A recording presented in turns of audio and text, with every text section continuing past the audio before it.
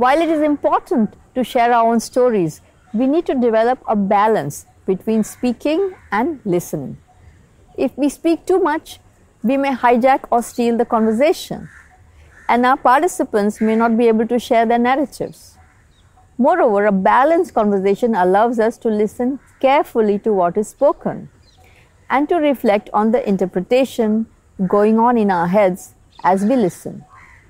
This kind of reflexivity is important in interviews because what is said is not always the same as what is heard and understood. Like observation, listening to is an interpretive exercise. We may hear the words just as they are spoken, but the meanings and references that we draw are very much constructed. Sometimes speaking out what we think helps clarify any differences between our understanding and the participants' expressions. And it helps to share our understanding with the participants so that we may build on it together. A wonderful example of this kind of reflexivity is seen in the work of Aanchal Malhotra. Aanchal listens intently to her participants and actively reflects on what they are saying. These reflections become a part of her representation. Let us hear from Aanchal about the role of listening and reflexivity in her work. Hello, my name is Aanchal Malhotra. I'm an oral historian of memory and material culture. I work with objects and the memory they embody. But an inanimate object cannot speak. It does not have any emotions of its own. So any importance that an object may hold is deposited into it by people. And as time passes, the meaning of these objects change with every passing generation. The period I focus on is of the partition of the Indian subcontinent in 1947.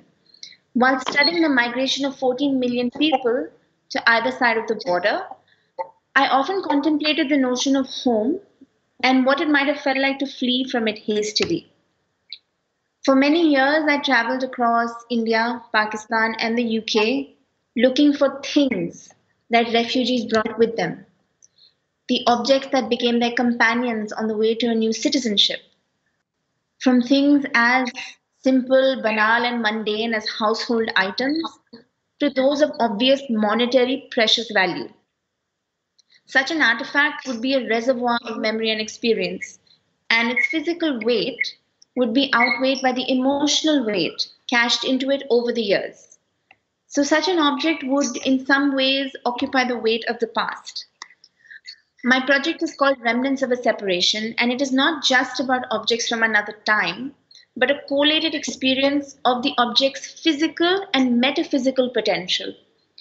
I wanted to know what it felt like to hold in one's hand a tangible part of one's history, particularly if that history was now on the other side of an impenetrable international militarized border. How did people look at these things? Were these things prized possessions or something too mundane to be considered of value? And most importantly, could these objects be used as a guide for recollection? Could they be propagators of the past? I strive to look at the notion of belonging through belongings, to appreciate the object in its totality, not as something that blends into the landscape of the past, but as a primary character around which the entire landscape is arranged. We often see that as memory passes and as the years pass, our emotions settle into objects in a way that they become physical evidences of belonging to a certain place at a certain time. The object expands to transcend its own physicality by creating a tangible link to an untangible place or state of being. Things, mundane things like books and shawls and pencil cases and hand-painted boxes and pocket knives, or valuable things like jewelry, or even documents and ID cards, remain incredibly important yet unexplored means of understanding personal and collective histories. By unfolding memories woven within materiality, my work unravels a deeper understanding of the personal narratives around partition. And though the object remains at the center, what emerges through such a storytelling is social ethnography, a way of life in syncretic, undivided India.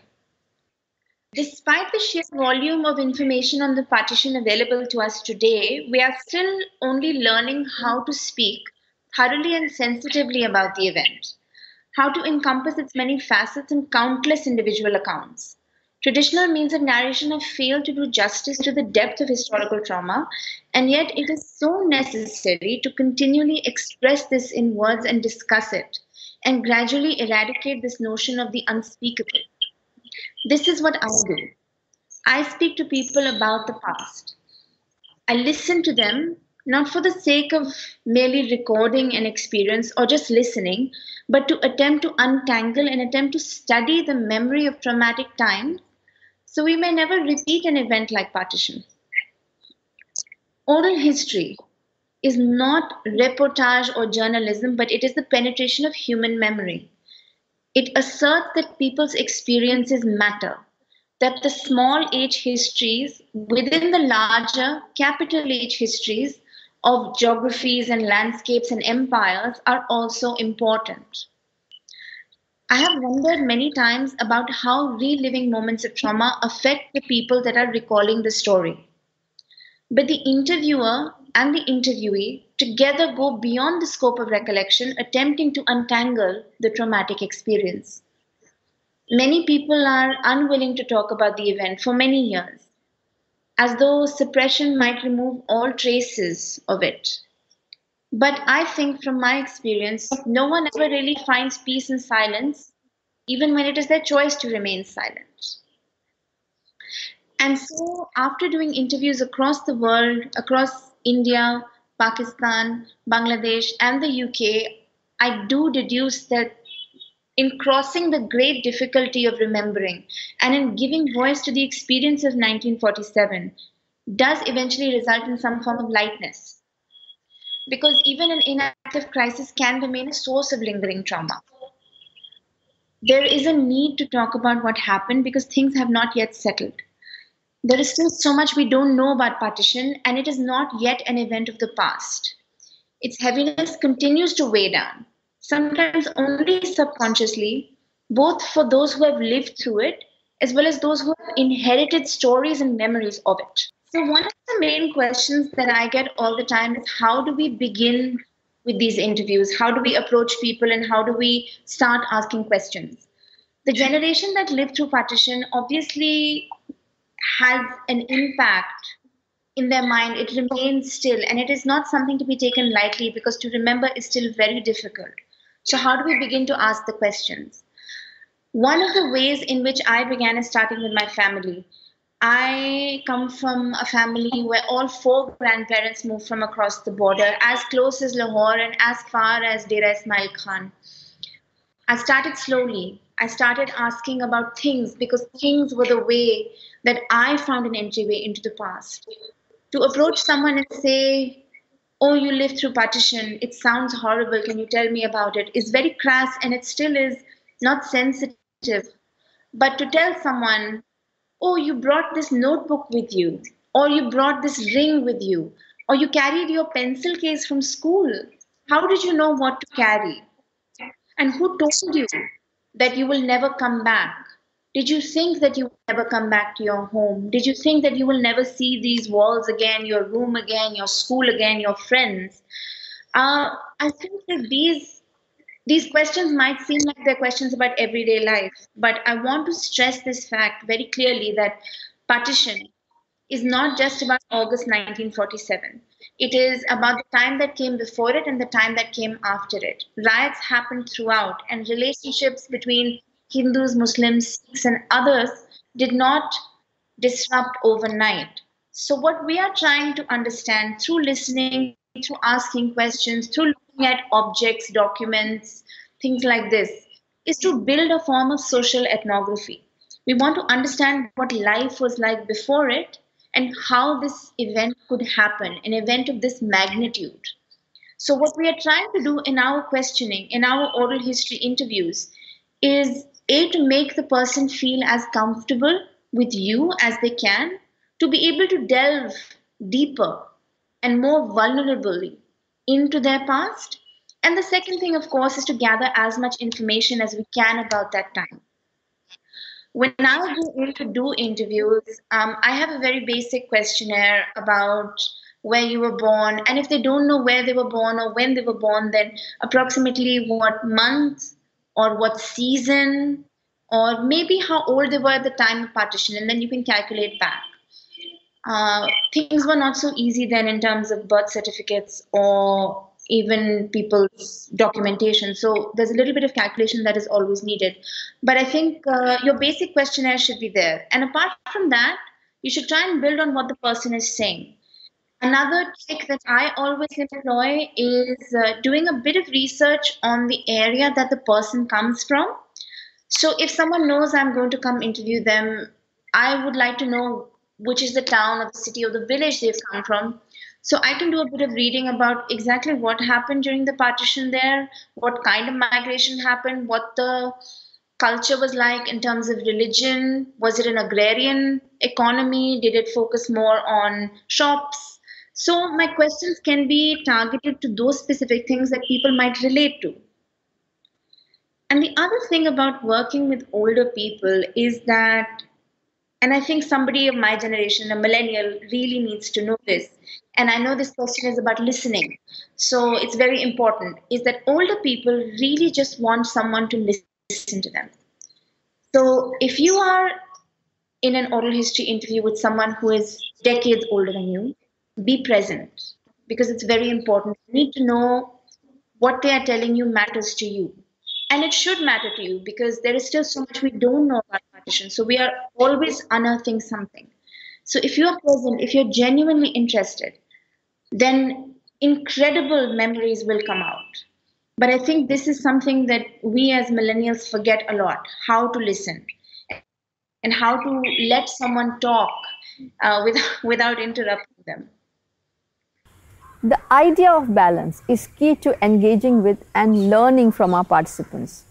We need to maintain a fine balance between speaking and listening, fluidity and structure, empathy for the other, and a desire to learn from them. To be reflexive is also to be aware of our position in the research with respect to our participants. Often we engage with people whose cultures and contexts are very different from ours. In an interview, these differences manifest in the narratives that are shared and the ways in which they are articulated. Participants build a perception of who we are, our background and experiences. Their interaction with us is based on these perceptions. You may remember the experience of Hagar Salomon, the Israeli researcher in Jerusalem, who interviewed Palestinian women about the maps they embroidered. The narratives shared with Salomon by her Palestinian participants were a response to her identity as an Israeli Jewish woman. It is possible they may have spoken differently to a person from another country. A similar example is that of a former black slave interviewed by two different researchers, one black and one white. In each case, the narratives shared are quite different. You can read these two transcripts here and answer some questions based on your reading. As we immerse ourselves deeper into the world of our participants, their perceptions of us changes. From being someone who represents the other culture or community, we start to be seen as individuals. This shift happens within us too. We build our relationships with them based on this shifting understanding of our similarities and differences. Consider, for example, my engagement with Rani Ben and Meghi Ben. To begin with, we shared a language, Gujarati, and the experience of the earthquake that devastated parts of Gujarat in 2001. These became common grounds on which we built our relationship in the early stages of our interactions. I wanted to understand the notion of displacement that had shaped their lives. I have no experience of being forcibly displaced from my home, and they had been repeatedly displaced. First because of the 1972 India-Pakistan war, and then by the earthquake in 2001. This was a huge difference between their experiences and mine. Martha Norkunas calls this the difference between knowing and not knowing. It is the difference between what the other knows through their experiences, which we do not. In interacting with each other, we try to bridge this difference. Listening to the other's narratives helps us make sense of this difference in experiences. These narratives act as mediums. They convey experiences, feelings, and thoughts that may otherwise be difficult to articulate. In narrating the story of their migration, for instance, Meghiben spoke about moving to another place when she got married. Raniben shared details about the various stages of her journey of crossing the border. She spoke of the hurdles and difficulties that her community faced along the way and the hopes and fears that accompanied them. કોઈને ગાડા હતા કોઈને ઊંટ હતો કોઈને પગે એવા નમૂને આયા થોડાકના ચપલિયા નોખી ગાડો માથે રણમે આયા તો ભાર થોડો ઘણો ગાડો માથે બળદોડ થાકા થઈ ગયા નનકા નનકા છોકરાએ પ્રકાશન ને મારા છોકરા નાના નાના બધા ગાડો માથે હતા તો અહીંયાની પાસે પગે કર્યા ત્યારે પગે ઉઠા રણમે તો બળદ થાકા પડે અને પછી જે અમે પગે ગયા હતા ને પગી ગયા હું અમે છેકા દીવ ગો રણ ઉતરી ગયા પણ વેતરવાળા ગાડેવાળા રે ને હું ના આવી ગયા પછી કોઈરા બાર નનકા લારી રહી ગયા ધાવણા બેનો અંદર અમો ભેગે ભેગે પગે હાલી પડી પછી રોવા માંડી બેનો કે અમારા નનકા બાર રહી ગયા તો એમ કહી પછી 11-12 વાગે લાડલા બધા આવ્યા પછી હું તો રણ કને મારે થોણો કૂડો હતો આપણે ભારતનો હું કે કમાયા દેખી જાય ને ખબર છે આવે તો 15-16 કુટુંબ હતા આવી પોલીસવાળા ઊભી રહ્યા કે તમે કમાયા આપણો ભાર તો તમે આયા કે ના આવે અમારે થોડો ધંધા હતા નહીં ધંધા પાણી અમારે કામકાજ કરવું તમે આયા એને મને આયા અમે 3 દી રોપણ 3 દી ખાધે પીધે વગર 3 દી રોપણા કોઈ આટા બાટા લઈ ગયા હતા પછી મેડા રાખીને રોટલા કોઈ ખીચડી ચોખા ને એવા કરી બાળકોને ખરાયા પછી લોદરોણી ગાઉ બે ગાઉ ગોમ અગો હતો હું બચારા માણસોને ખબર પડી કે આપણે પાકિસ્તાન માણસ આવ્યા છે કોપી મદદ કરીએ ક્યાંક હારું હતી હું બચારા લોટ બોટ લઈને ઉઠાયા આયા તો કે હવે તમે એમ કરો કે ગોમ में હાલો કે રાતના ગાડા લઈ આવ્યા હું 3 ગાડા લઈ આવ્યા 3 ગાડા લઈ આવ્યા રાતના તમે ભાર નાખી રાતનો અને ગયા લોદરોણી રાત્રા થોણેવાળા ઊંઘા લૂંટા હતા ને અમે રાત્રા નીકળી ગયા. In each narrative, there were various themes which spoke about their experiences of migration and displacement. Their narratives were a record of their lives and their experiences. We see here that reciting their narratives can help participants speak about difficult and complex subjects. And through these narratives, we can better understand their lives and context. For a participant, having their narrative heard and recorded is a way of having their version of history recognized. In doing ethnographic interviews, we sometimes play the role of mediators and translators, carrying our participants' narratives to the world at large. In this role, listening becomes an act of support and empathy. It emphasizes the humane nature of our work. For these reasons, building a meaningful interaction requires a conscious and active effort on our part. We need to pay attention to all of the ways in which we speak and listen to our participants. We need to define what we wish to learn from them and how we may engage and learn. This work begins much before the interview. It is these preparations that form the focus of our next session.